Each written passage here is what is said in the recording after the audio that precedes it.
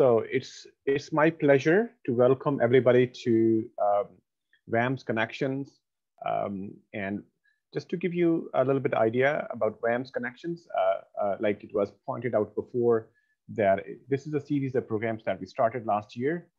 And the idea is that because Vancouver Asian Heritage Month Society does spend quite a bit of effort for, and the programs kind of are organized for the month of May. But we want to remain in contact and connected with our members throughout the year. And so we started this program. And again, unfortunately, due to the pandemic, our on-site meetings have been suspended. So, but we try to continue virtually, and so we are continuing with that. So, so that is VAHMS Connections, and I'm very pleased to bring this VAHMS Connections event of 2021 to you today, and this is as part of our special AGM event, and this special event features a very special guest today, and I'll introduce him to you in a minute. So welcome everybody to this first 2021 VAHMS Connections event, and especially it's the year of the 25th anniversary of VAHMS, Silver Jubilee year. So we are very excited to bring more programs, and especially through this series of programs over the year. My name is Shahid Abrar ul-Hassan, and I'm VAHMS Director, and I'm also the Chair of VAHMS Connections. And so I'm very pleased to welcome our guests tonight, who I will introduce to you in a moment. So today's event is entitled The Asian Heritage Saga in the Lower Mainland. And I'm delighted to introduce to you our guest tonight, Professor Jan Walls. And he is a Professor Emeritus in the Humanities Department at Simon Fraser University, where he was founding director of the David Lamb Center for Intercultural Communication and undergraduate Asia Canada program. In addition to teaching at Aichi University in Japan, the University of British Columbia, the University of Victoria, and Simon Fraser University, he also served as first secretary for cultural and scientific affairs at the Canadian Embassy in Beijing from 1981 to 83. And then senior vice president of the Asia Pacific Foundation of Canada from 1985 to 87. He has published extensively many translations of traditional Chinese poetry and prose. He's currently a director of the Canadian Society for Asian Arts and serves as honorary advisor to the Chinese Canadian Writers Association, the Chinese Canadian Artist Federation of Vancouver, the Golden Panda International Film Festival, the International Arts Gallery, and several other nonprofit cultural organizations. He has been a trustee on the board of the Dr. Sun Yat-sen Classical Chinese Garden Society, a director on the board of Success, co-president of the Vancouver Asian Heritage Month Society, and a member of the Government of British Columbia's Multicultural Advisory Council. In 1992, he was awarded the Confederation Medal, and in 2012, the Queen's Diamond Jubilee Medal, which honors Canadians who have made a significant contribution to their fellow citizens, to their communities, and to Canada. So, ladies and gentlemen, let's welcome Professor Jan Walls. Thank you, Professor Walls, for being here with us today. And we are very delighted to have you here and have this conversation. So this program is going to be like a conversation. There'll be a few questions I'll be asking you, and then we will open the floor to our audience, and so that they can directly ask you questions. So just a second.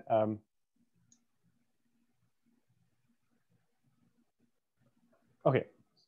So I hope you can hear me clearly. I can hear you clearly. Thank you very much. Okay, my pleasure. At my age, it's an honor to be anywhere. especially here tonight. Yeah, no, looking at your contribution and achievements over the decades, it's very hard to summarize that in a short paragraph. And so we will ask you about that in this conversation, which is going to be about 40 to 50 minutes Sure. all together. And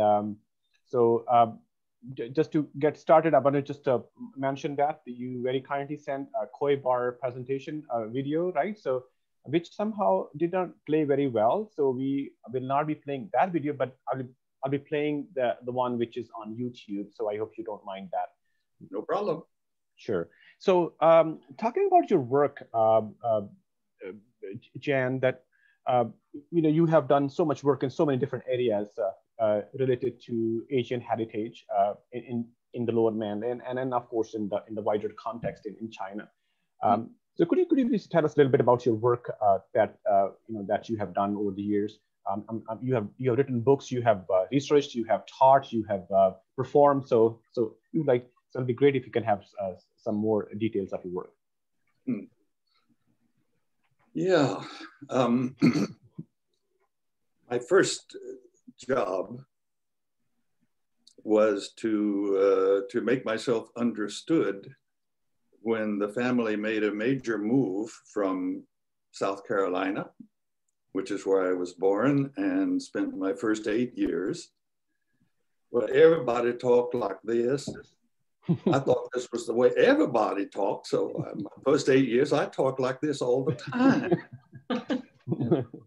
When I was 8 years old, the family moved from South Carolina back to Indiana, which is where they came from. Both my mama and my daddy both came from Indiana.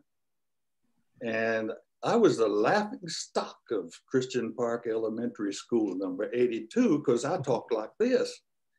And they all talked through their nose in what's called a Hoosier twang. So it took me about 3 weeks to switch from a Southern drawl to a Hoosier twang, talking through my nose.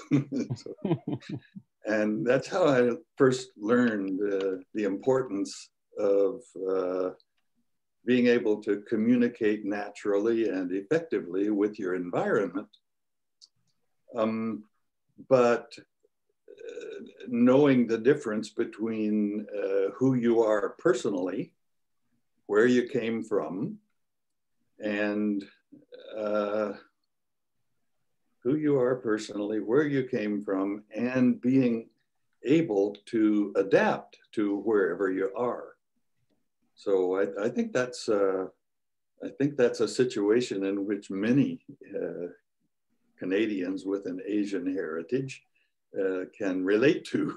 And their challenge for many of them, the challenge is greater than mine was, because I still looked like everybody else pretty much. People didn't look at me and think, oh, there's a foreigner, right? So first of all, that got me interested in language. And then as a child, my mother was a teacher, a school teacher, taught in, I guess, elementary as well as high schools. And my father was a bookkeeper, I guess, in a company setting. And all I knew was when I was in high school, I didn't really know what I wanted to be when I grew up. All I knew was I didn't want to be a teacher like my mother, and I didn't want to be an office person like my father. And guess what? I ended up being a teacher and an administrator in a research center. So you can't always achieve the personal goals that you set for yourself. I learned that very early. I was struck as a student by, I've always been fond of poetry at all levels, from the street to to Shakespeare. But one which always stuck in my mind, well, two things which always stuck in my mind. One was Robbie Burns' famous lines, "Ah, would some power the gift give us to see ourselves as others see us." And then much later on, I learned in a field of study called symbolic interactionism. There's a very powerful formula under which or through which all of us grow up. And that is, well, some of us grow up more maturely than others, but that formula influences all of us. And that is, this is how I see you seeing me. This is how I see you seeing me. We all grow into that vision of ourselves, which is given to us by those who care for us, take care of us when we're young, when we're infants. This is how I see you seeing me. Many infants are lucky enough to grow up with an image of themselves, which they see in their parents' or elder siblings' eyes as, aha, here is the next prime minister or whatever, or geez, this guy isn't going to be worth very much. He's not going to go very far. And this is how I see you seeing me. That affects the way we see ourselves. And that has been a pretty powerful influence on me when I interact with people. This is how I see you seeing me. And that is either within a monocultural environment or in a diverse a culture of diversity. This is how I see you seeing me. If I look at an other, someone who is quite different from myself, in such a way that raises a consciousness of difference, that's going to make it hard to relate as equals in an ordinary, everyday conversation. So I try to live by remembering that this is how I see you seeing me, and I don't want you to see me as seeing you as something too different from me or something lesser than myself. Yeah, that's amazing, and especially how these early childhood experiences got you interested in understanding what it's like to be different and having multiple identities, and we'll talk about those identities in a moment. And I particularly want to ask you, Jan, about two specific parts of your work. One was very exciting that you founded David Lamb Center for Intercultural Communication, which is still very much. It's the David Lamb Center for International Communication. Okay. The proposal that I submitted to Senate at SFU called it the David Lamb Center for Intercultural Communication. Okay. But that was objected to by the representative from the Department of Anthropology, because he said, intercultural is an anthropology thing. If you want to put your center and its financial support under the Department of Anthropology, that's fine. I said, no, we'll change it to international communication. And I crossed my fingers hoping that political science wouldn't say international political science. Yeah, that's right. Well, yeah. That is true, but intercultural communication is essentially very interdisciplinary, so it's probably not owned by or kind of not overly dominated by any particular discipline. But of course, it has a lot of interdisciplinary orientations. Right. So, yeah. Anyway, it passed as the Center for International Communication. Okay. And then when the word got out that SFU was creating a Center for International Communication at its new downtown campus in Harbor Center, shortly I got a phone call from David Lamb suggesting that he would like to support that. All right. So that means he gives $1 million to SFU. SFU, of course, took 1/4 of that for bricks and mortar. So I had $750,000 as an endowment, the interest from which would support the the day-to-day running of the center. And of course, I asked him, may we name this center the David Lamb Center for International Communication? Of course, he said, no, that's not necessary. Okay. By my understanding of Chinese culture, I knew that if I didn't ask him again, he would probably be a little disappointed, because you're supposed to refuse the first 2 times and reluctantly accept the 3rd time. So I asked him again, no, that's not necessary. And the 3rd time, well, if you insist. And so we became named the David C. Chai Lam Center for International Communication. Yeah. Yeah, excellent. So, intercultural communication or international communication is a very buzzword, especially these days when, there's so much, influence of globalization and movement of people and ideas and knowledge and is happening. And so could you highlight some of the services or some of the contribution this center has made in terms of educating people in intercultural communication, especially the local community here in Vancouver? Sure. Wow. If I'd known you were going to ask this question, I would have pulled out all of my annual reports where we bragged about how many trainees we produced in the past year.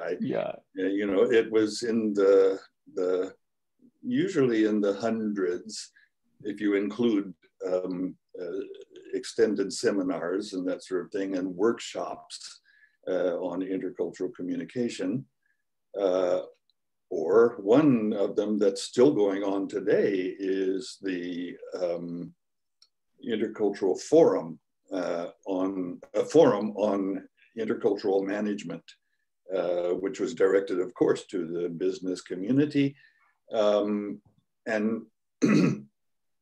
what that forum looks for, we get prestigious speakers, some academic, some from the business community itself, to talk about the challenges, the successes and setbacks of cross-cultural or intercultural collaboration in a business setting, okay? And many of our students that we had, these are non-credit courses, which you don't have to go through the university registrar and apply with your transcripts and that sort of thing. These are for non-credit training programs for people in the community. We trained, I think, over the years that I was there, we opened our doors in 1989.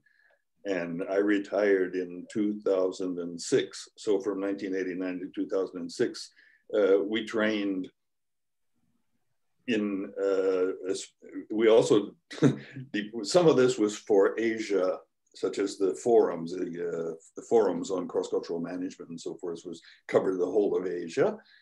Some of them focused on China, some of them focused on Japan, some on South Asia, some on Southeast Asia. But altogether, we trained, I think, a few thousand people in the Lower Mainland, in intercultural communication, both in general in society and for the business community.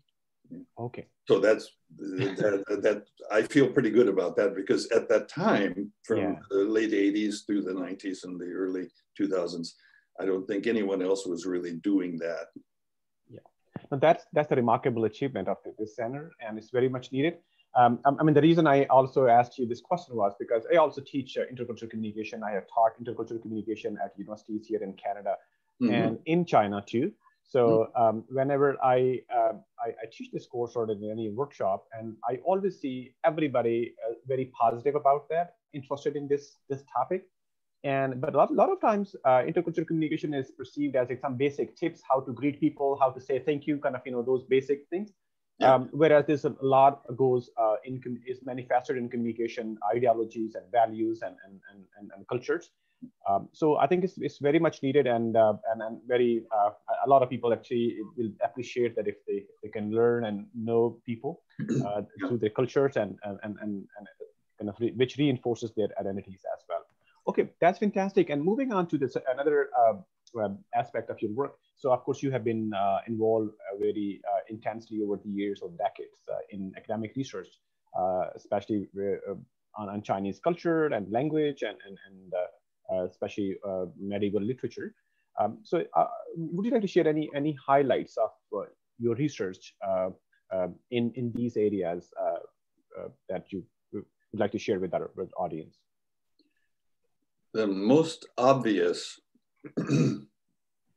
first of all, there's two little things I wanted to say before we finish the last topic. One, in communication in general, not just cross-cultural, but even within your own cultural community, your own language and cultural community, non-verbal communication. And by that I mean things like in the field of research we call oculesics. That is the way you use your eyes when you're communicating directly with a person, whether looking, as we grow up saying, our parents tell us, look me in the eyes, when you're talking. If I look away, that's a sign of guilt or something. Whereas in many parts of Asia, for example, if you're looking a person directly in the eye when you're talking to them, that's there's a Chinese verb, ding, to ding somebody, you're nailing them with your eyes, right? Which is a sign of aggression. So it's quite proper to look away, right? But it's not so proper to look away over here because it looks like you may be guilty, for example. Proxemics is another one, the distance that you keep. Do you keep a respectful distance, or do you aim for an intimate, a close relationship? I'm sorry. Anyway, these aspects of communication actually are more fundamental, more viscerally believable than anything you may say if you know the language. You might use the language to offend somebody if you don't know about these nonverbal things. Okay, I'm sorry. Okay. The second, that's a great point, The second question. Sure. No, I'll repeat that.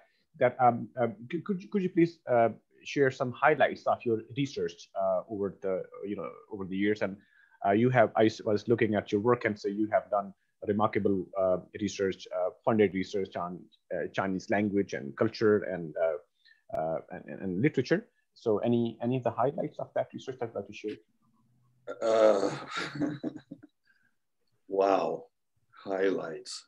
I usually, well, actually a highlight was, for the last few books that I've been involved in, and very often for the last many years, I co-research with my wife, because we've been colleagues ever since we were graduate students in the classroom together at Indiana University. And we've published a lot of what we've published, we've done as co-authors. The most exciting things that have happened have been, we were approached by Cambridge University Press to co-author a book called Using Chinese, which is, and it's not Chinese people, it's using Chinese, is in the sense of the Chinese language. Because I hadn't been approached by a prestigious publisher before, certainly not in this area. Primarily before that, it was mostly translations, literary translations. I did my bachelor's, master's, and PhD degrees, all majoring in Chinese language and literature, minoring in Japanese language and literature, and Asian folklore. Those the three areas, Chinese, Japanese, and Asian folklore. But that was one of the most pleasant surprises I've had. Another one was we were approached by a publisher in China to publish a bilingual book on the ways that China perceives North America and North American communication, and the way North Americans perceive China and Chinese communication. It basically a bilingual book, which you read it from one side.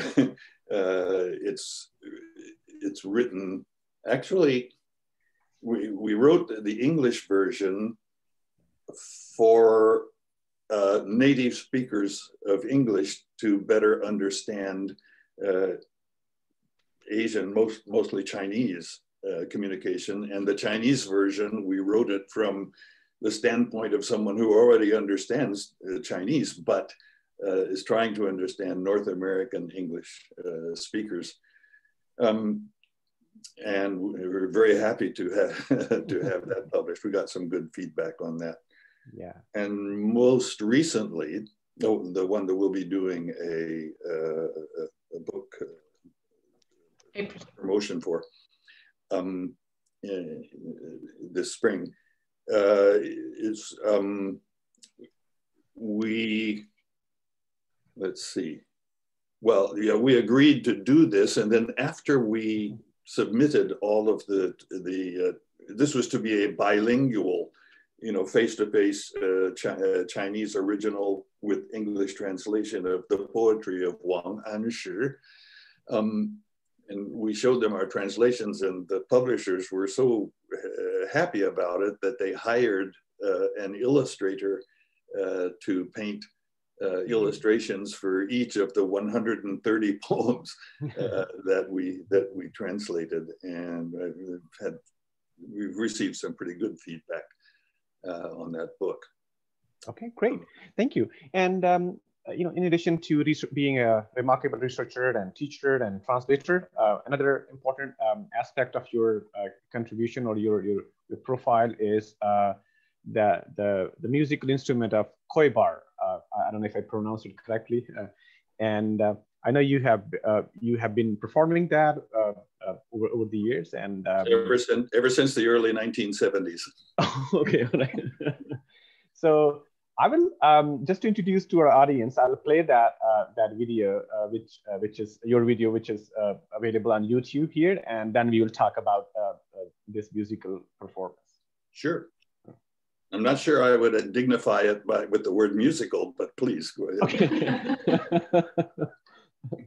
Okay, just to give me a second, please.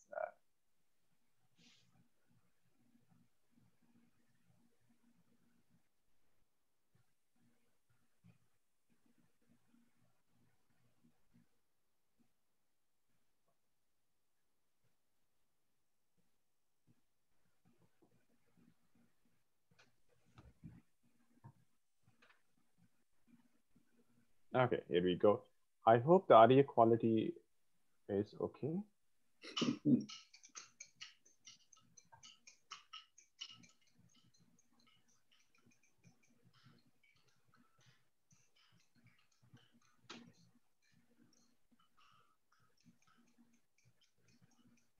昨夜晚上闹嘈嘈，想钱财睡不着，拿着镐锹往南跑，跑到无人之处往下跑。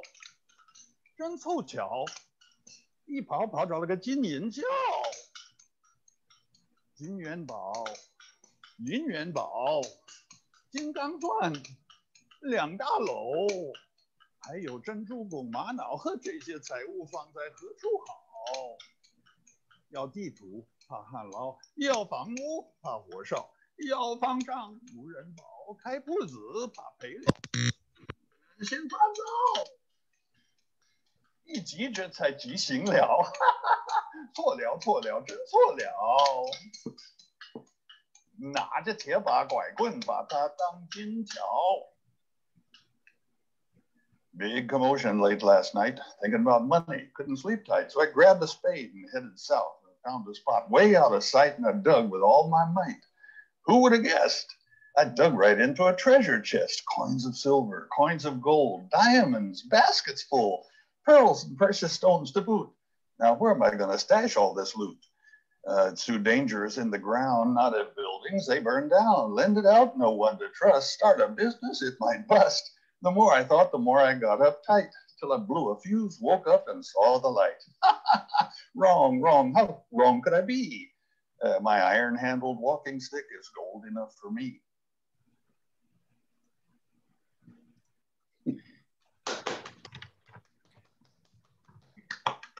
Yeah.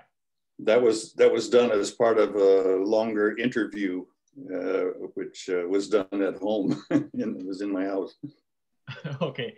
Well, you know, that is more than a musical performance, and because it's not just a playing instrument, also representing a culture, and especially the folk culture, which is very deeply rooted in the history and in the geography and in that specific culture. So kind of, I would ask you if you could just tell us a little bit more about this instrument. How did you learn? What does it represent?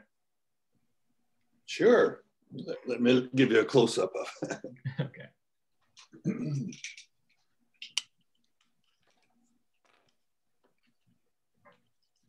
There are two of them, and they're basically two slabs of bamboo. In the right hand, oh, actually each of them has a hole punched in them, and through the holes you can use fancy tassels if you want, but basically just most people just have a string in between them and have them just far enough apart so that when you hang them over your thumb, you can still, there's enough space left to manipulate, because this, when you're telling a story, for example, this becomes one of your props. You know, it could be a toting pole when you're, if that's a part of the story you're telling. It could be a weapon. Anyway, it becomes a prop as well as a percussive instrument. This is in your right hand, and this creates a slower, deeper sound. And you can also create a sound chamber with your hand because this is curved, right? Yeah. So you keep that going, and then you have this is called the dabar, the big clappers. These are called the jiedzi. Jiedzi actually means the joints. I don't call it that because joint means something different today than it did when when these were first invented, because they're smaller pieces of bamboo, 4 of them facing the 5th, and the distance between, again, with holes punched in each one of them, string passed through the holes, just enough space between this one and the others to allow your index finger to go through. And there are coins, the the Chinese coin with a hole in the middle, that's symbolic of round heaven and square earth. Heaven and earth, so symbolic of the universe, right? And those are there so that these 4 don't hit each other at the same time. So rather than toc, toc, you get trat, trat. And then you get your basic beat with this. And then this goes twice as fast. Okay. Then you can do all sorts of funny stuff. But that, what I just did just now, that's called the Ding Chang Ban, settle the crowd clapper. Okay. I think every performer knows the first you got to get their attention. That's right. So that settles the crowd. Yeah. Okay, this comes from a long tradition of what today would probably be called buskers, busking. But actually, prior to busking, even busking is something that's done in a stationary place where you sort of draw a circle, circle around you, and you hope that people will stop and listen to you, and you put your hat down and hope they'll drop some coins in it. The Chinese did that, but first they they called themselves, the people who did this, going from house to house, they called themselves Mai Yiren, sellers of the arts, of performing arts. They were, of course, Chinese called jiaohuazi, they were beggars, but they would go from door to door making this noise so that people inside the compound, or the housing compound, would know somebody was outside. And then they would, they had, it's a very interesting combination of set pieces and opportunities to specify the new situation. So they had in mind, for example,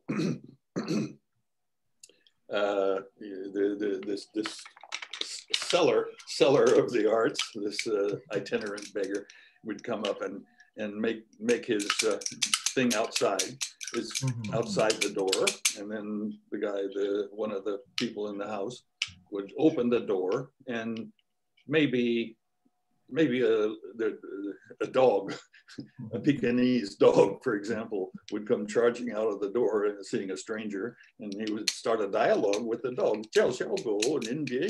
Yeah, listen, puppy, don't you bite. You tear my poor old tattered coat. You can rip it in the summer, that's all right. But if you tear it in the winter, that's all she wrote. Stuff like that. And then, you know, the householder might come out and compliment him on his ability to extemporize. Then he would get into a dialogue with, oh, please, my lord, don't exaggerate. I chatter and babble and prattle and prate. But if my lord has mercy on me, how about giving me $1.08? Something like that. It always ends up with the same request, right? Then they went,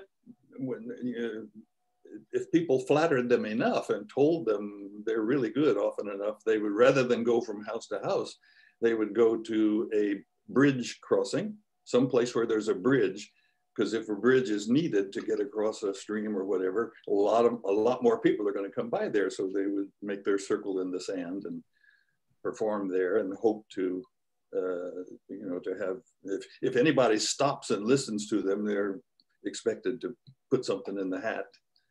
And they went from that to the tea houses, where they became regular entertainment, where, by the way, these short pieces evolved into epics, which would take an entire summer to complete.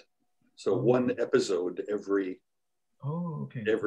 evening after work, one episode for an entire summer. And coincidentally, in average, there are about 100 episodes to most of the epics in China.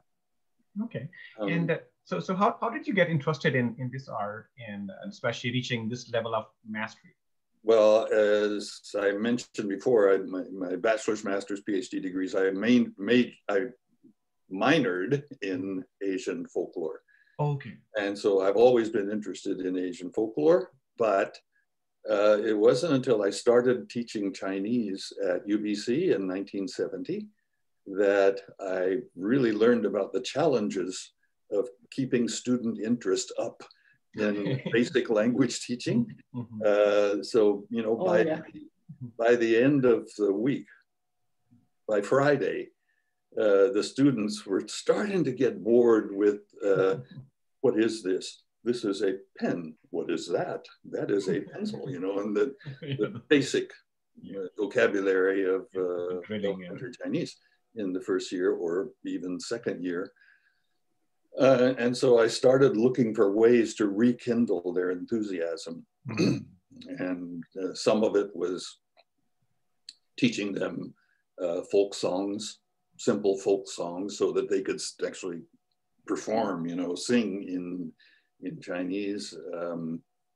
Sometimes I would teach them how to chant classical poetry, which is kind of a sublime thing. But then I discovered this popular performing art. So I had one of my previous students who had graduated and actually took the Foreign Service exams and became a junior diplomat assigned to the embassy in Beijing. I wrote him a letter, airmail. There was no email or anything like that back in the early 1970s.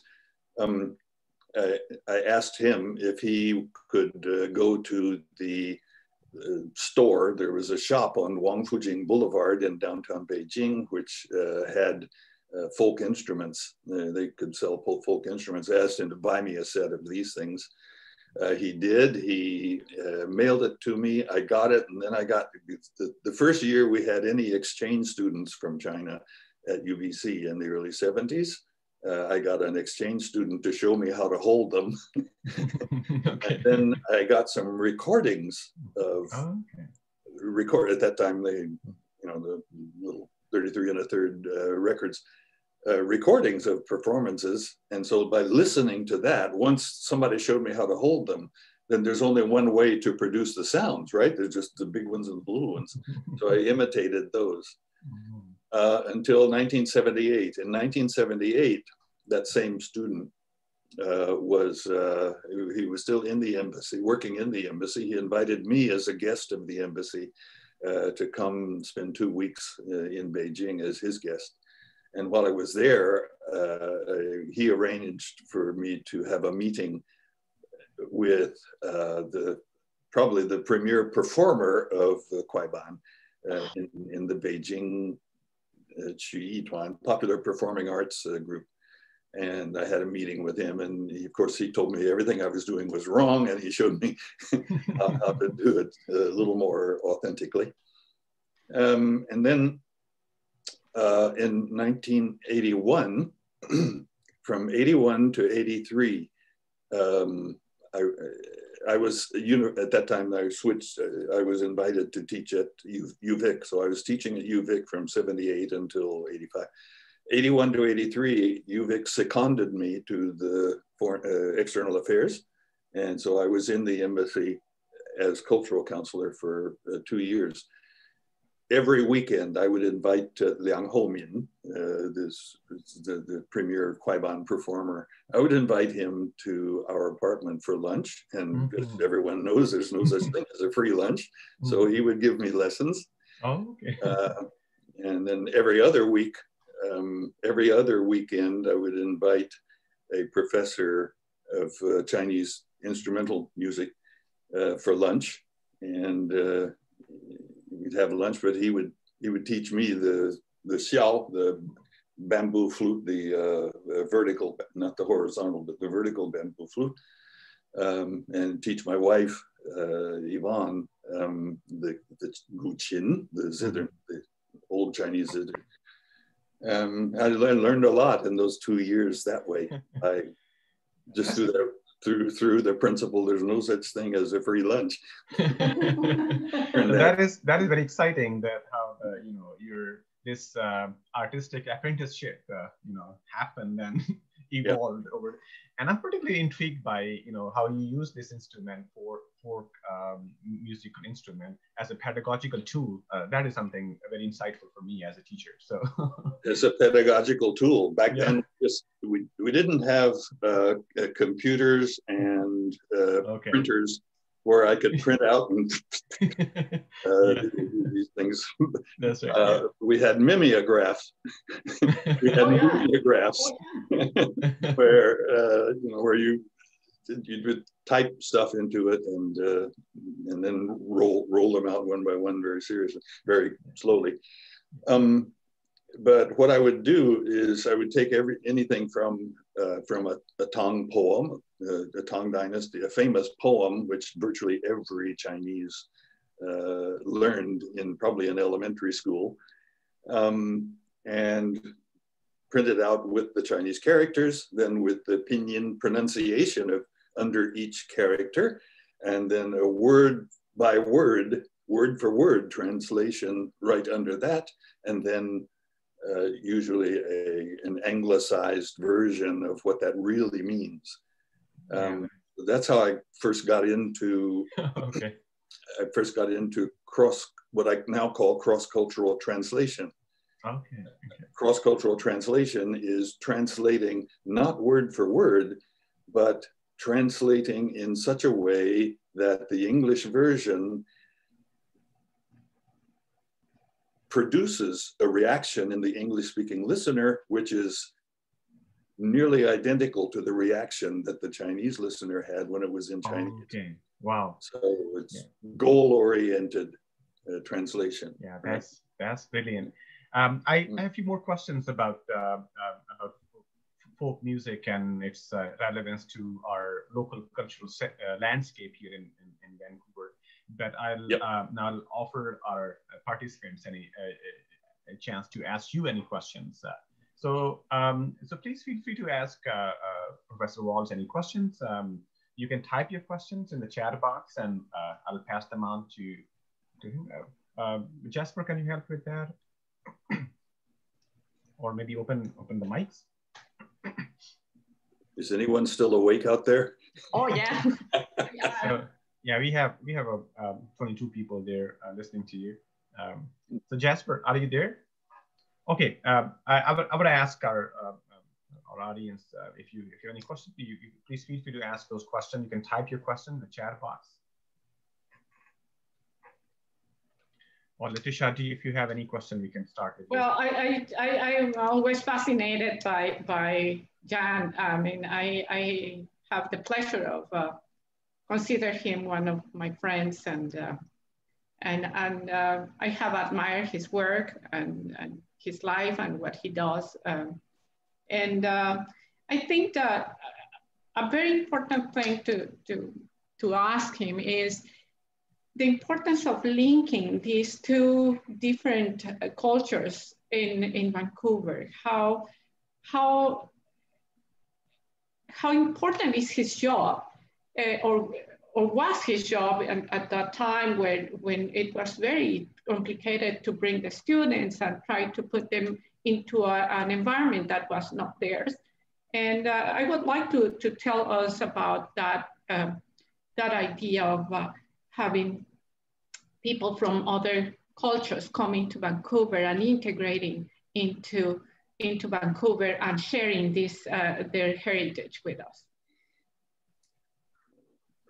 Well, the first thing I usually bring up when I'm, more often than not, I'm talking to a group of either Chinese immigrants or Japanese immigrants or whatever. And so if it's a Chinese immigrants, I will remind them that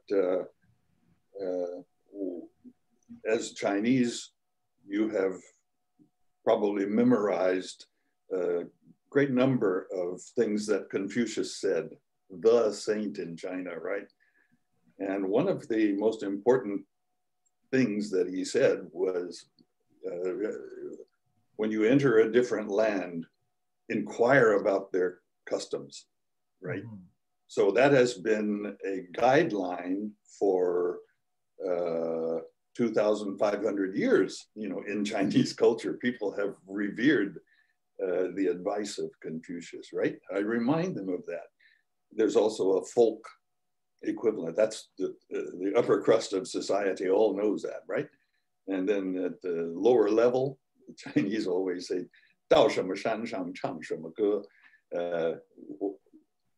Learn to sing the songs of whatever mountain you climb. You know, so when you go to a different mountain, learn to sing the songs of that mountain.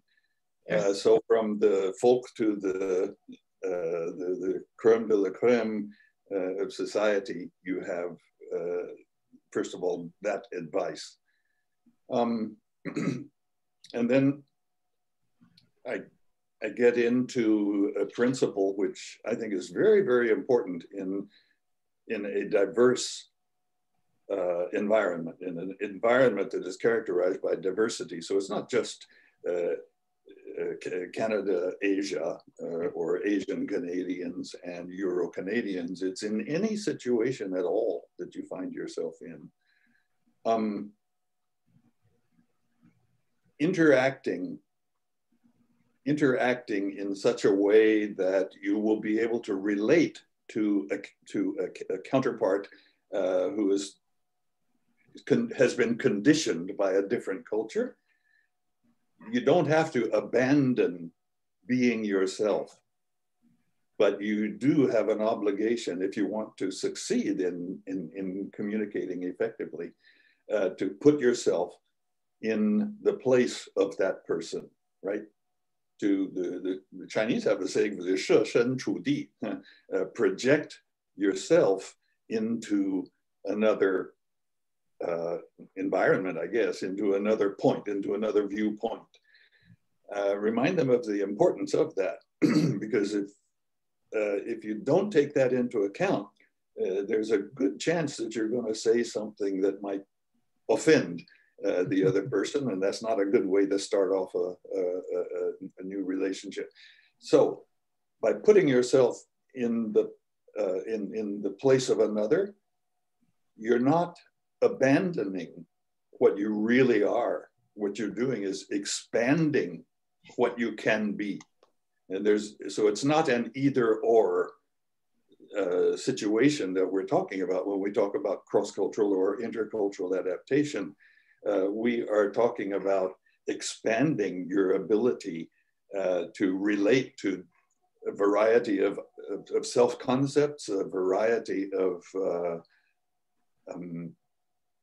traditions, a variety of traditions.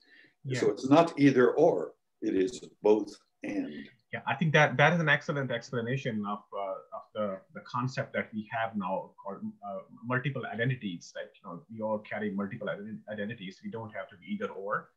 One can be, one can have, and those all identities should be recognized and respected and reinforced. Yeah. So talking about this diversity and which we have, and then probably that will be my last question, that we have here in Vancouver, which is working very well. It's beautiful. That enriches our cultural landscape and enriches our society. So whenever there are diversity, there are quite a few chances that when we have issues, there's always complexity, and there's always there could be conflicts and conformity of some sort. So considering all these processes, so how do you see like the Asian, when we say Asian, Asian is not necessarily limited to any specific country, but Asian as a continent, Asia as a continent. So Asian heritage here flourishing over the years and decades in the Lower Mainland.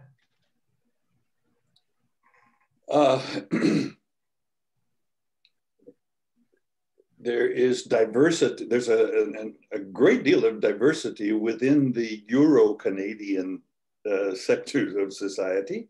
Some of them are people, whose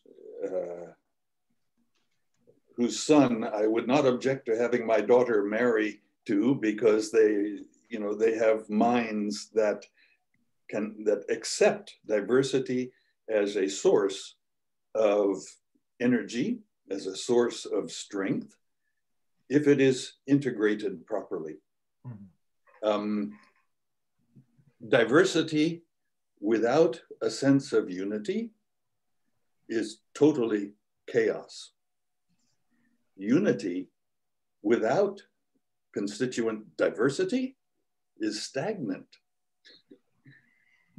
Everybody knows that all energy comes from difference, right? Without difference, there is no energy. If there is no difference in sea level, then there is no, water will not flow in such a way that you can build a dam and create electricity. If there is no difference. I'm not sure I understand. Not sure you understand. Energy only comes from difference. Okay? But difference must be channeled in order to become useful energy. Society, the strength of our society comes in large part from its diversity, but we need to remind each other that we have to have a sense of commonality between us. And that sense of commonality is what unifies diversity, okay, and becomes a source of strength rather than a source of chaos. Difference without integration. And integration does not mean giving up your difference. It means being both and. Both a chow mein eating, loving Chinese and meat and potatoes or whatever you want to. Multiple identities. Apple pie or whatever in Canada. You can be both. You don't have to abandon one in order to feel comfortable with the other, right? That's my main message. It's much, you'll be a much healthier person as a both and person rather than an either or. Excellent. Yes, that is. I think that's the message of VAHMS is trying to propagate as well, or spread around. We got two questions. One from Gerald Joe and one from Winnie. And Winnie, could you? I don't know. Where can I find your question? You mentioned you put in Q&A. Could you just copy and paste here in the chat? So I'll start with Gerald's question. I'm reading the question. Have you seen the seat at the table exhibits at the Chinese Canadian Museum in Chinatown and Museum of Vancouver? No, I haven't. And the reason is I moved from Vancouver to, from Kerrisdale, Dunbar to South Surrey, White Rock 4 or 5 years ago. And I'm also, getting older. I've been retired. I didn't get into town as much as I used to recently. And then for the past year now, not just since January, actually last year in November, my wife had a fall and fell from the stairs coming downstairs and had a compound fracture in her ankle. And so she was in the hospital and then in the rehabilitation center and so forth, well into this year. And then as soon as she was able to come home, it was COVID and we were advised to stay at home as much as possible. So we don't get out. And I haven't been able to get out, to get in, we get out once a week to buy groceries. Fortunately, we have a supermarket. It's like a block and a half from here. So there's little, and they have a special seniors only hour from 7 a.m. to 8 a.m. That's about all we get out for. Oh, okay. So no, I haven't been able to get into town to especially these days. I've been trying to keep up with it as much as I can through my computer. I think that a seat at the table has some virtual components that maybe the person who's the person, Gerald Joe, can probably let us know about these components, and probably that would be very good for the public to see that exhibition, which is called A Seat at the Table. Okay, great, thank you. And I think Winnie is there. Winnie, could you ask your question? Jasper, if you can open her mic. Yeah, Winnie, I think you should be able to speak now if you wish to unmute.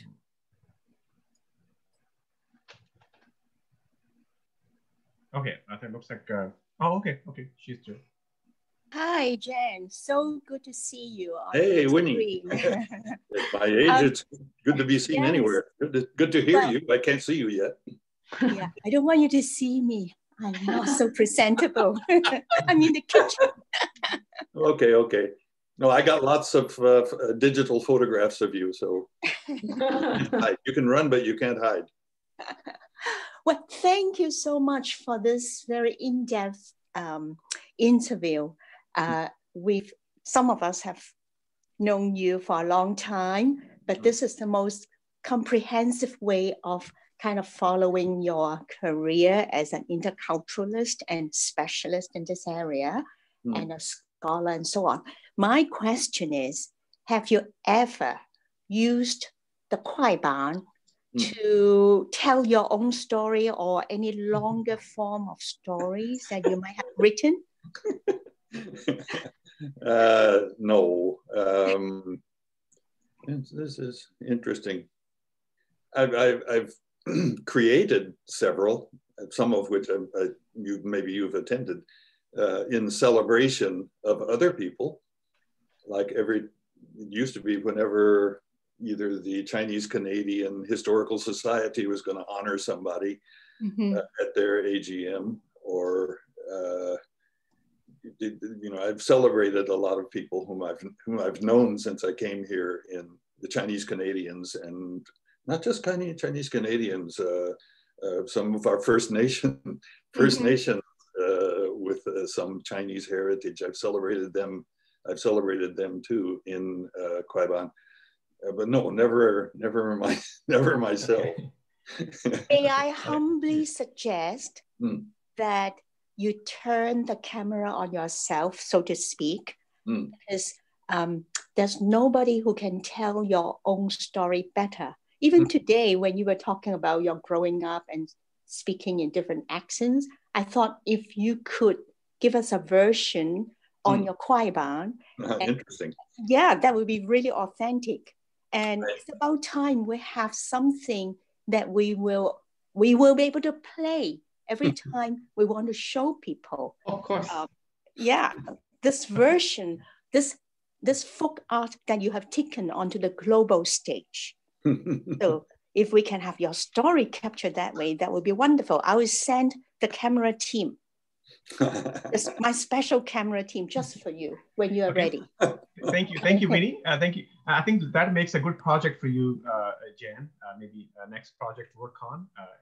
So please do let us know if you get a chance to work on this, and Winnie is willing to help you with that.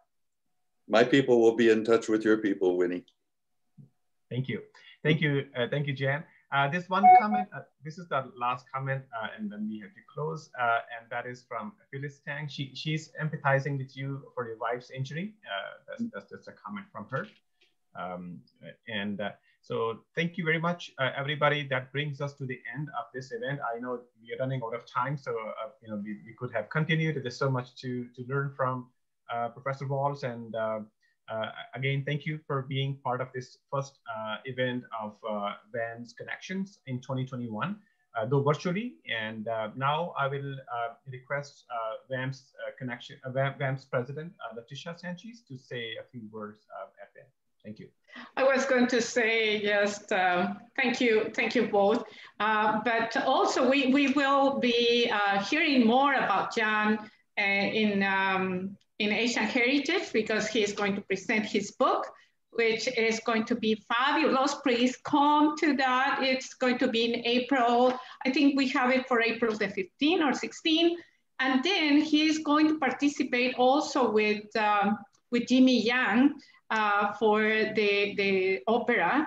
And it has been just a pleasure to work with Winnie and Jan and Jimmy to produce this event. Thank you everybody for attending the annual general meeting, for keeping us in your hearts, and we really hope that we can continue supporting you. Thank you, Jan, for your always fabulous insights. I want to tell you something. My daughter is watching, and she says that you have a new fan. You have a new fan. So my daughter says that, wow. She says, wow, wow, wow. So thank you, Jan. I think that we have something else to say. And other than that, on my side, thank you very much. Thank you, Shahid. Thank you, Jan. Thank you, Jasper. Thank you very much. So before we just leave, I just want to, because you got a comment, I think it's worth sharing as a comment from, I couldn't see the name. So I just quickly read the comment. Just a comment that all what Jan shared were so invaluable in our society, in such a diversity or diverse society. It could be challenging in communication, and at times could cause miscommunication without fully understanding where it's coming from. It's indeed so important to better understand the real messages behind the words in communication, especially around the value and cross-cultural piece when it comes to interpretation. Thanks, Jan, for sharing. So that's the comment. So with that, we stop here. Again, thank you very much, everybody. Thank you for your participation. Thank you, Professor Walls, for being here. And I look forward to seeing everybody in our next event of VAHMS Connection. And have a great evening. Bye-bye. Bye-bye.